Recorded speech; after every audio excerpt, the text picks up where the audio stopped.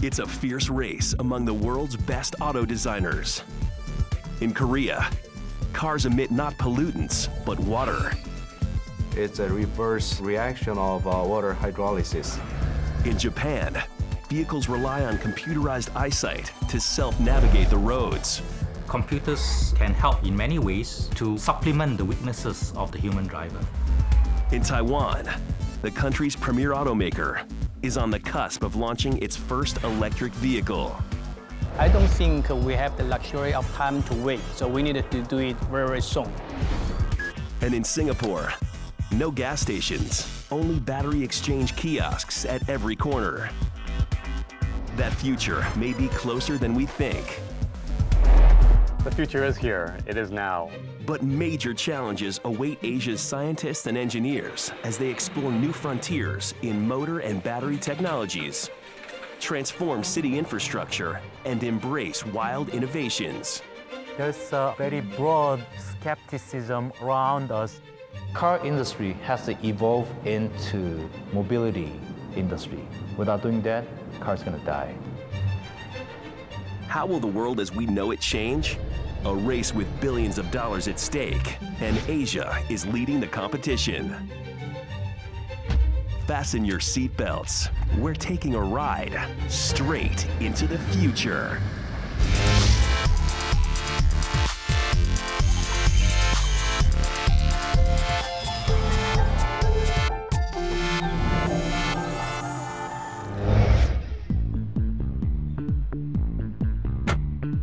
Could this be the car of the future? A sleek little number made of lightweight carbon fiber, nicknamed the K07. It's in a way like Formula One on the street. In spite of its size, it packs a hefty punch. This car we call this K07. It's just like a four-wheeled motorcycle. It doesn't have any roof. It has from about 190 horsepower to maybe about 230. But the main feature of the car is lightweight. It weighs less than 800 kilograms. The regular car weighs about double that weight, so it's agile. When you go into the corner, this is an extension of your hands and legs. This is almost part of you. The K07 are collector's items. Only 5 of them exist in the world today. Is this a vision of cars of the future? Decades ago, the most innovative car designs often appeared in sci-fi films and popular TV shows. When we were young, we watched films where cars are portrayed in doing impossible things. Cars that can fly, cars that can go into the water. This taxi flies around in 3 dimensions and brings you right up to the 50th floor of your apartment and lands on your veranda, on your balcony, and so on. And some of it's really far out. I mean, these cars are flying. Some of them can even time travel. They're all super slick, aerodynamic, pod-shaped craft, and they all make sounds like. Hollywood aside, the auto industry was indeed inspired by space-age technology. If we look back to the 50s and whatnot, the average American car was kind of caught up in a space-age technology. Things were looking like rockets. Things had humongous tails on the back. Size was important because the American economy was booming. Today, the picture has changed. Sleek, light, and efficient cars are in. Seoul, Korea. Here, designers are dreaming up concept cars and letting their imagination go wild. But there's an extra element that designers need to inject into their ideas. Everybody's talking about the environment. Many people also talk about the speed. But as a car designer, we think about the people. I don't want to lose the fun side of it. So fun, to make people smile. Ho Young Bang is a Korean designer who's designed something out of this world. His concept car, nicknamed the OCE, fuses function with contemporary design. I'm usually trying to find out what is the good shape and good structure for the interior. In the real world, there are many challenges to design something. But sometimes, as a designer, I believe we should be crazy. And maybe someone says it doesn't make sense, we cannot make it. But I think if there is some proper reason, we should bring this idea to the real world. Over in Japan, Ken Okuyama is just one such designer who's turned his dream into a reality. With its futuristic design, the KO7 is a little out of this world. Ken believes this is a sneak peek into the future. Not just on design, but propulsion. This car has 2-liter engine of internal combustion engine. It is very efficient because it's lightweight and lasts long. But that's not enough. Ken wants to take this car into the next century. We want to go beyond that. We believe in EV, electric vehicle. So we're converting this internal combustion engine into lithium-ion battery and inboard motor. Ken's convinced electric cars are the way of the future, even if the public hasn't quite caught on yet. When you think EV, electric car, you think it's boring? It has excellent performance of acceleration, better than the car I have behind me. It has excellent energy total efficiency. And maybe the total range of driving is not that far right now, but it's going to be a lot longer, and you name it, in 5 years, 10 years. It's going to be far better than what you drive today. The race is on for a clean, low-emission, alternative-powered car. And we're coming down now into a time where things like gas prices, the availability of oil, are putting a premium on size and efficiency now. And we're moving into something that's maybe a little bit smaller and more efficient. We all know that today cars are not very efficient. We all know that today cars pollute the environment. So in order to sustain growth in cities in the future, we will have to do something about that. Central to these cars of the future, the motor. This is where the fiercest contest among automakers takes place. Francis Chen is the engineer behind Taiwan's premier EV, the Luxgen.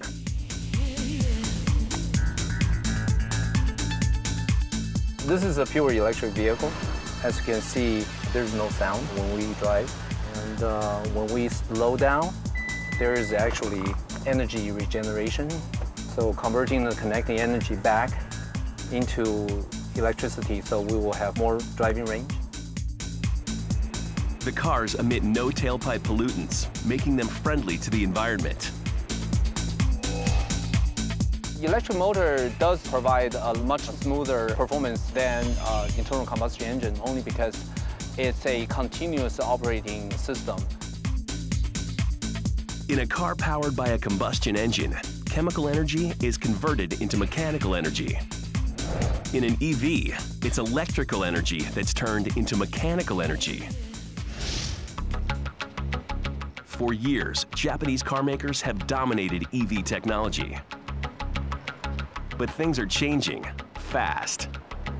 The Japanese have a lot of advantages, a lot of arrows in their quiver in this new battle to take the lead in efficient technology. But you're seeing companies in places like Korea that are right on their heels and are serious competitors to take that mantle away from the Japanese. There's no question that what we see today is a global race across all the continents to produce an efficient car and a safe car.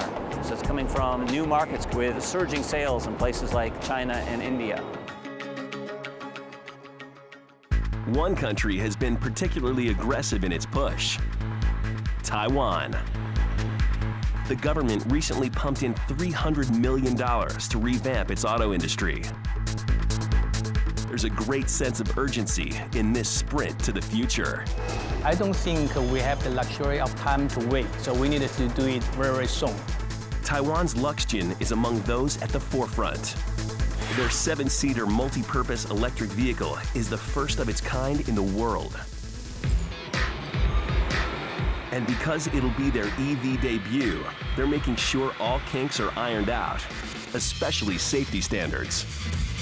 Since the electric vehicle uses high voltages, so we want to be absolutely sure that there is no opportunity for the electricity to leak out to the outside of the vehicle, to have any way in contact with human beings. In Luxgen's labs, Francis and his team have also devised an innovative way of regenerating energy as the EV stops and starts. We are here in what we call the chassis laboratory to demonstrate the vehicle's efficiency in various drive cycles. We're trying to simulate the condition so we can assess its overall efficiency, how the vehicle performance is delivered, and how the battery usage, how the system functions in that condition. But it's one thing to have prototypes, quite another to have them flying the roads in big cities. Turning something exciting on paper into a practical solution will prove to be the biggest challenge yet.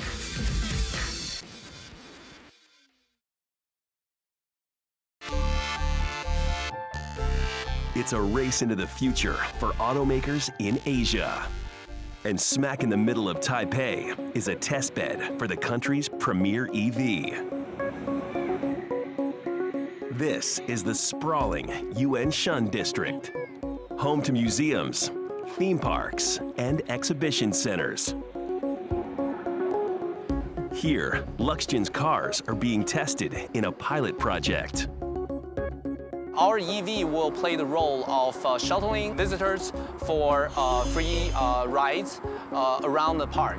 And the park is about 2.5 kilometers long, and we are trying to use this opportunity to introduce to the customer what EV is, let them truly experience the advantages of the electric vehicle being quiet, high performance.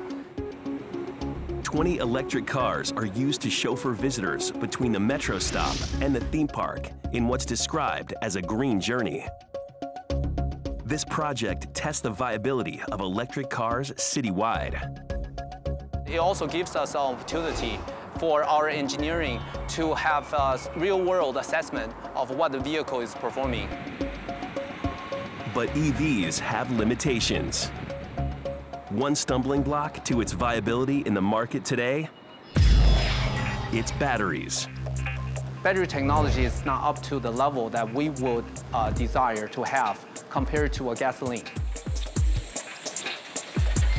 The necessity of having electric vehicle being efficient is more important than ever.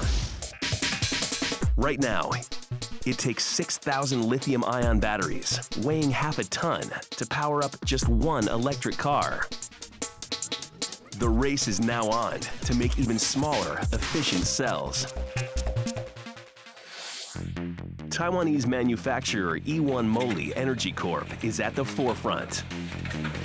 电动车的应用，它需要就是一个能够提供比较长距离的行驶，然后可以使用的年限久一点，因为一辆汽车大概使用至少都要10年，每一次充电的行驶距离要能够够长。 The Moly cell is well known for revving up cordless power tools, laptops, and electric bicycles. But with EVs, the stakes are higher. The auto industry requires the batteries to be smaller and have higher capacities. 汽车厂现在对使用在电动汽车的电池，事实上还是不满意的。它要求的是一个更长的行驶距离，所以这个是电池厂还要努力的一个方向。所以怎样把电池的能量密度提升，那你汽车充一次电能够行驶的距离，可以跟现在的汽油车一样。But new advances in science may change all of this. Nanotechnology, or the study of controlling matter at the tiniest level, may be the key. Scientists across Asia are racing to find the best ways of applying it to power cars. People are putting their resources into the research of a battery technology. So we believe incorporating nanotechnology into batteries will be a very important part of the battery technology development in the future. But there's another limitation. As all users of electronic gadgets know, batteries sometimes die. Ever had the fear of being stranded in the middle of the road with no power to run your car? It's a phenomenon known as range anxiety. Imagine if you're talking on your mobile phone, and we've all had this happen. You're talking and suddenly the battery goes dead. Now that's very annoying. Imagine if you're driving down the car and your battery goes dead in your car and you're stuck on your way to work, or you're stuck in a snowstorm, or you're stuck way out in the middle of nowhere. That is going to be a big problem and a big disincentive to buy these electric cars. For EVs of the future to fully take off, there must be a way for the batteries to be recharged. Our city's infrastructure will need to adapt. And this may prove to be the biggest challenge facing future EV technology.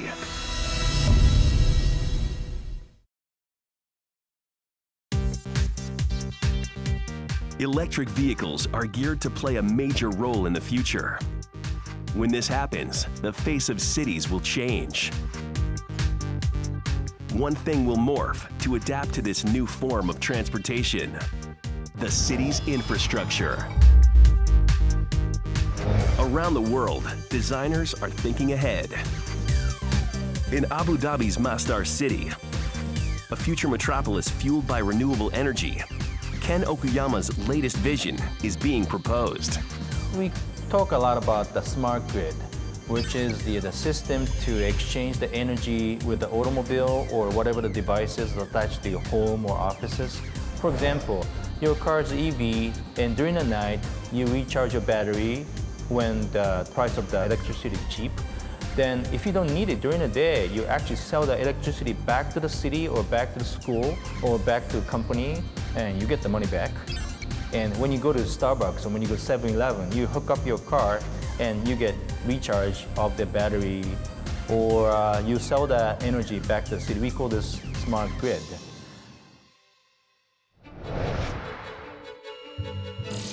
Singapore. The island city-state is bracing itself for the ride into the future, pumping in millions of dollars to develop a burgeoning industry. Its roads, a living laboratory for electric vehicles of the next generation. Singapore is ideal for electric cars and electric transportation. The average Singaporean drives 55 kilometers a day, which is well within the distance that you can get from a full charge of a battery. So we are small, we are compact. Beyond its size, Singapore has another advantage: a robust electricity grid and IT network.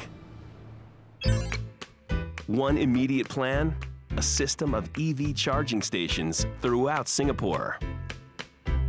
One of the first to do this is Greenlots. Theirs is a series of solar-powered charging hubs. What you might see here is a typical bus shelter, but it's actually not. It is a shelter where you can park your vehicles below, and it charges the electric vehicle from power by the sun. So the sun, the radiation comes down here to the solar panels. It charges battery here below me, and with some kind of electronics, it charges the motor or the battery of our electric vehicles. And if solar power is not feasible, Greenlots plans to install smart charging points like this one around the city. Smart charging that allows me to come up with just an RFID pass, tap, and unlock for me to plug in and charge. And while I'm doing that, it's reporting to the internet how much energy I'm using, and I also can check with my phone when I go back how much energy I used, where I charged, and basically how much I spent on charging my bike. The idea of having multiple charging stations throughout the city is attractive. But what about the possibility of charging while on the go? A highly appealing thought, considering the sheer size of batteries. So if you are to put enough batteries to propel a vehicle that can go, say, 400 miles or 300 miles, the size of the battery is so big and the weight is so heavy that it will literally take up all the space available in the vehicle. Why carry all that energy on the vehicle? Why not supply energy externally by providing power from external environment? Seoul, Korea. Here, this is close to reality, but not without skeptics. It was a very tough challenge from the beginning, and all the researchers and leaders are kind of, can he really achieve that? There's other people looking at us, hey, that's not gonna happen. You're not gonna achieve that. There's a very broad skepticism around us. At the Korea Advanced Institute of Science and Technology, In-Soo Soo and his team have devised a revolutionary way to charge EVs while remaining on the road. This is the OLEV, or Online Electric Vehicles. We completely converted from diesel-operated engine room to purely electric-operated powertrain. But this is no ordinary electric bus. The secret to its power? Magnetic strips on the ground. The OLEV sucks up power, even though there is no contact. We have a dynamically transferring power from the road, and we have a pickup devices installed underneath the vehicle so that we can have a wireless charging while the vehicle is in driving.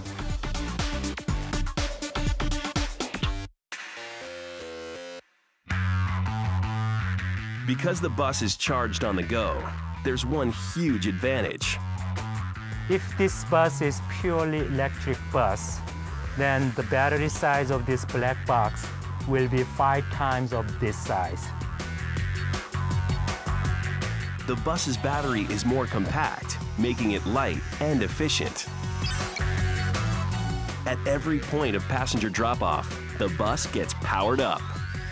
By having this dynamic charging system, we don't have to build a new investment in establishing infrastructure for charging. Right now, the OLEV's still on trial, plying the routes only within campus. But In-Soo wants to prove it can work in the real world. The stakes are high for him to show its feasibility.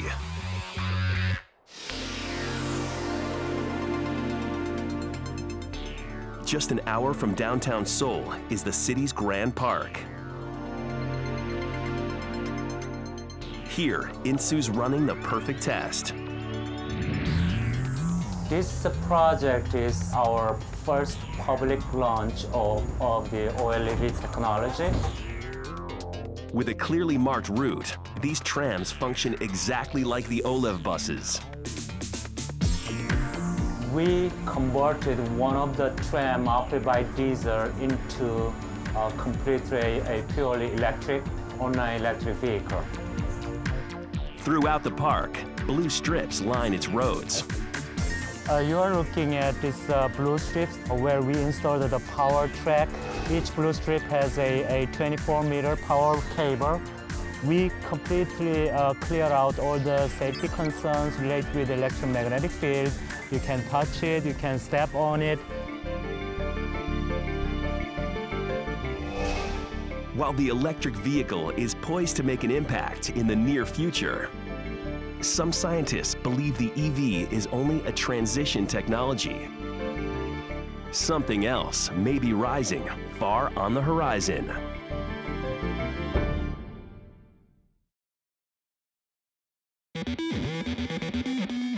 The personal transport of the future isn't necessarily going to be dominated by electric vehicles.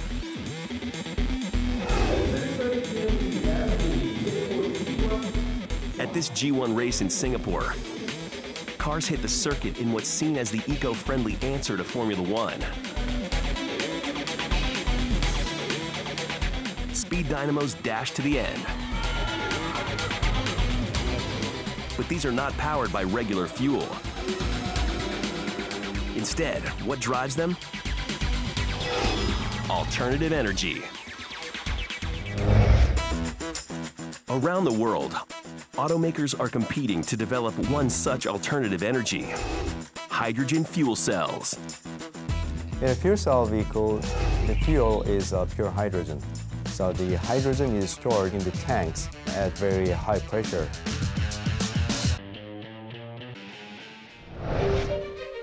High-pressure hydrogen tanks may be the key to the car of the future, but there's a challenge: public perception of its safety. To a lot of people who remember history would be remember the airship Hindenburg where it explodes in the air. 7 million cubic feet of inflammable hydrogen gas blazed up in less than a minute. The hundreds of tons of fuel oil burns. There's a kind of a perception gap. So there's a lot of education is required in order to convince the public that hydrogen fuel cell is safe. Today's engineers and scientists have devised a way to ensure the safety of these hydrogen-powered cars. Only a small number has been built in Japan, Korea, and the US. But its advocates are convinced of its long-term potential. The fuel cell is a very clean source of energy. When you use fuel cell, basically, you do not generate any kind of conventional pollutants like CO2, NOx, or SOx. Key to the running of HFC vehicles lies inside the fuel cell stack. It converts hydrogen fuel and oxygen from the air into electricity through a series of electrolyte plates. A byproduct of this process? Water. For the past 100 years and over, we have been enjoying very low price of gasoline. But the paradigm is changing now. And since we experienced a couple of oil crises, people understand that we are running out of gasoline and crude oil. So we have to develop different type of vehicles so that we could use less crude oil.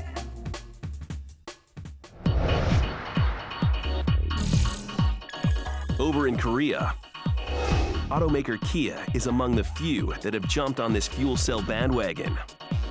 Their latest is a hydrogen fuel cell car named Borrego.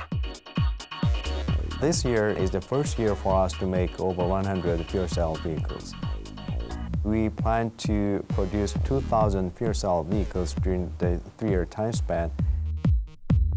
This technology is still in its infancy. While it holds much promise, some obstacles still stand in the way. For a start, there's the challenge of supplying large quantities of hydrogen to consumers. Not an easy task, considering the density of the gas. How do you store hydrogen? A hydrogen cylinder that would provide the same amount of energy as a gasoline car tank would be probably hundreds of times larger. So we have to figure out how to compress the hydrogen, and that costs energy, and that's expensive also.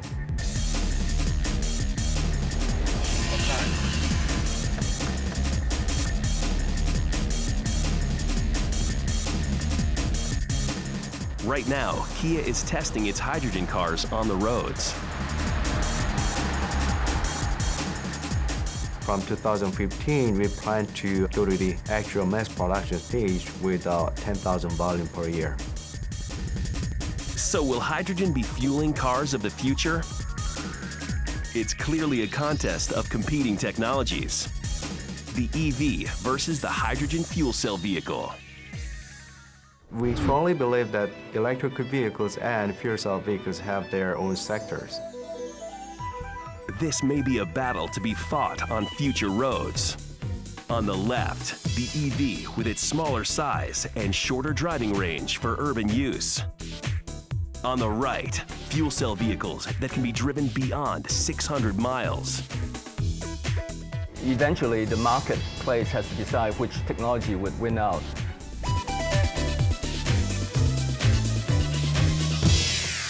Beyond reinventing motors and looking for alternative power sources, scientists in Asia are rethinking the tiny components of the car.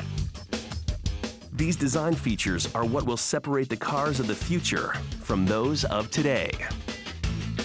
Innovation will be the driving force. Engineers and designers race to dream up out-of-this-world functions, like radar that gauges distances or horns that target a single object. But one question remains: how possible are they?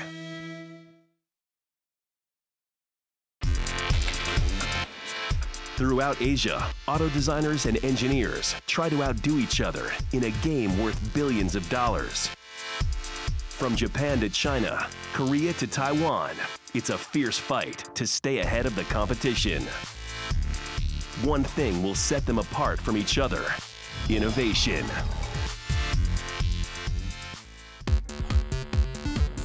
Car industry has to evolve into mobility industry. And that's going to start happening somewhere. Without doing that, the car's going to die. Singapore's Institute of Materials Research and Engineering has been exploring lightweight elements for cars for over 5 years. We have always been interested in materials that are light and that are strong. So the materials that we look at are mainly, we call it the carbon reinforced polymers or carbon reinforced plastics. Some people call it CRP.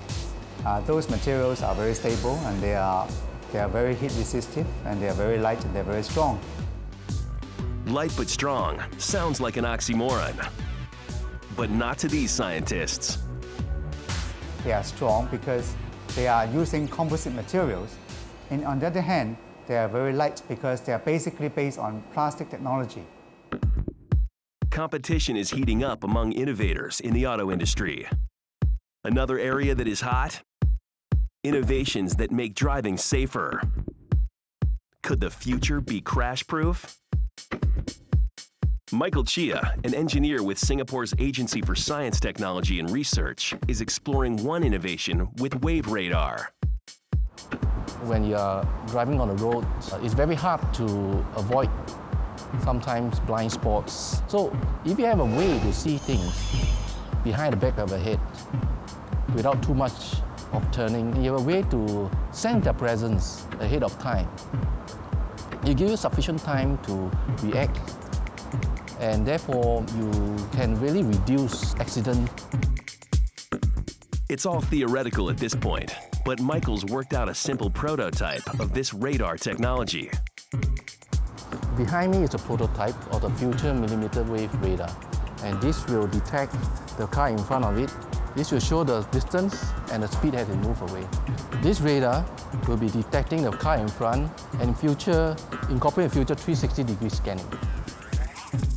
What this means is a car that can detect the presence of other vehicles in front, at the back, by its side, anywhere around it. In Japan, engineer Eiji Shibata has a somewhat different idea, an innovation that will prove to be critical, especially since injuries caused by road accidents have been on the rise. Think a microcomputer can predict danger? Don't doubt it. 独自の技術を使ってより多くのお客様、ドライバーを救おうという思いで、開発してきています。Working with Subaru, he's devised a solution to prevent vehicle collisions. A stereoscopic eyesight system. ステレオカメラというセンサーを使ってまして、衝突しそうになった場合に回避したりとか、高速道路で先行車に追従するような機能とか実現してます。あと車線を逸脱する場合には警報を鳴らしたりとか。The technology that drives the system is able to gauge when a collision is about to happen. ステレオカメラは、2つの CCD カメラを持ってまして、人間の目のように、車の前方環境を認識することができますので、より高度な運転支援ができると、運転支援システムができるというふうに考えています。ステレオカメラがその前方の状況を見て判断して、じゃあ次に何をやればいいのかっていうことを車の他のシステムで指示をする形になります。It's an exciting prospect that may revolutionize the auto industry and hopefully save lives.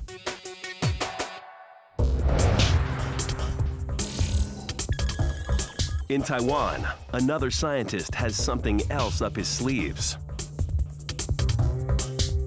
Liao Ronghuang is a researcher at Taiwan's Industrial Technology Research Institute.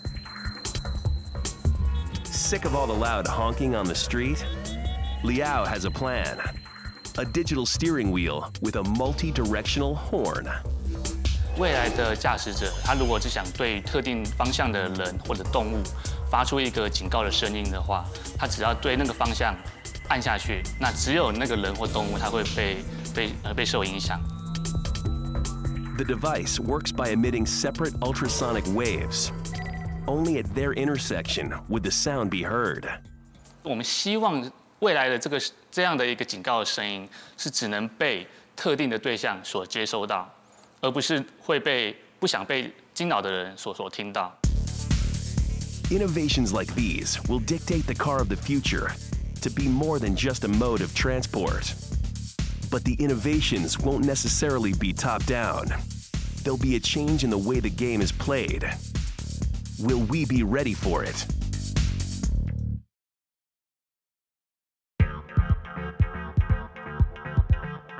The vehicle of the future will see plenty of innovations that will change mobility as we see it now. But giant automotive companies may not necessarily be the ones taking lead. Bigger isn't necessarily better. Instead, it may be the small companies spearheading this revolution. Nimble and willing to take risks.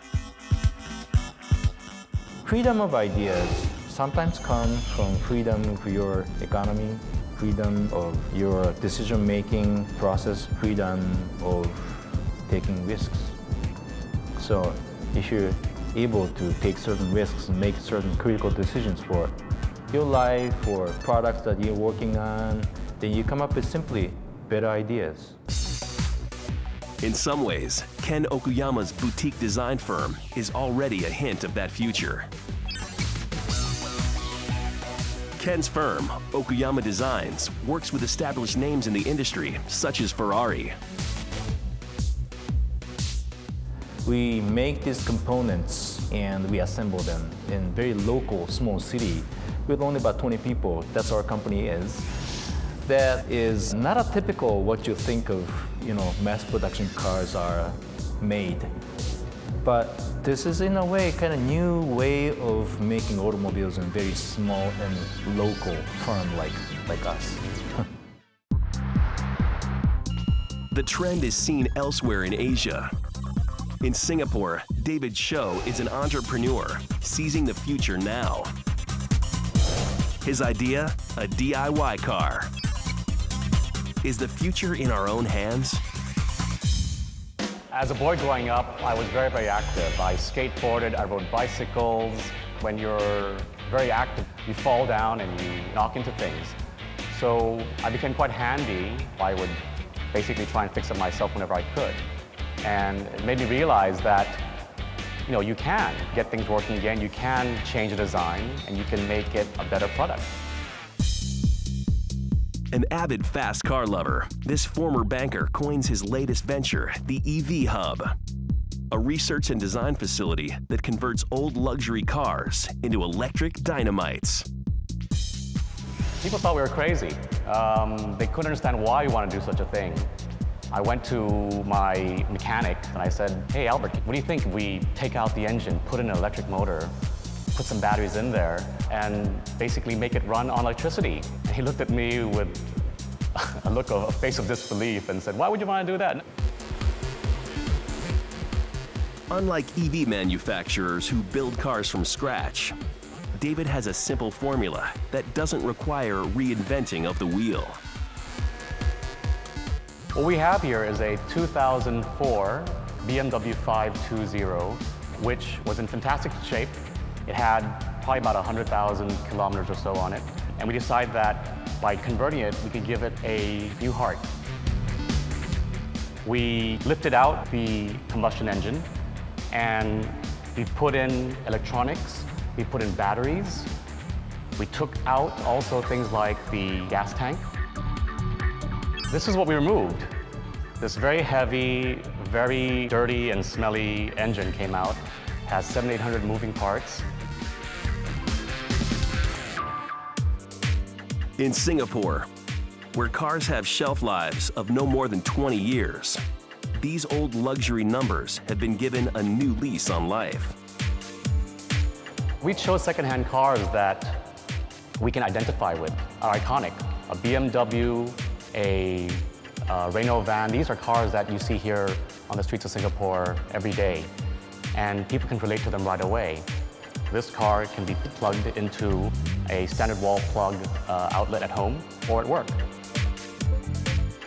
Before, they may have been scrapped after only 5 or 7 years, even though it's in still perfectly good condition. Now we can drive them again. So far, David's converted 3 of them: a Porsche, a minivan, and a BMW sedan. This is just the first of David's many ideas for a cleaner, safer transport of the future. A future filled with much promise for his young son. Well, Cameron is 7 months old, and when he is growing up, I'd like to see him in a world where he has lots of choices. He can ride an electric bicycle to school, or he can drive an electric car to go do some grocery shopping, and take public transport that is clean and efficient. Drive a hybrid if he wants to, but basically have all the choices that are more sustainable and not reliant on just oil.